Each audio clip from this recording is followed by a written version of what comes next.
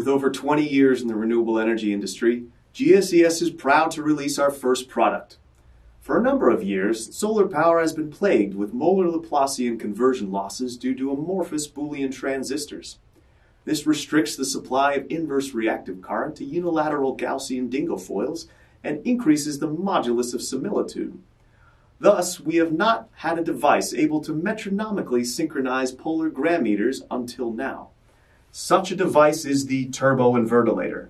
Now, basically, the only new principle involved is that instead of power being transformed by the capacitive attenuation from the relative motion of conductors and fluxes, it's produced by the ionic defibrillation from magneto-reluctance and capacitive diractance.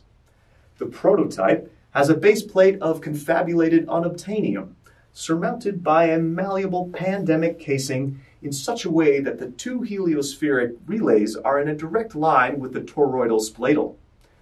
The latter consists simply of 9 cascaded recombinators so fitted to the ambifacient lunar goose shaft that conjunctionation was effectively prevented.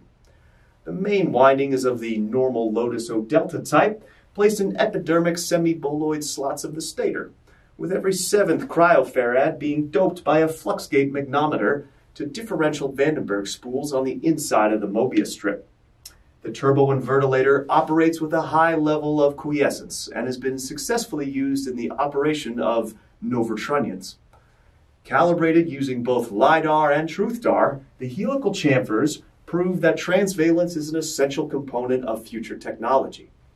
The proven reduction in oscilloscopic drainage is also a plasmatic benefit, reducing signal noise by up to 13 hexadecibels.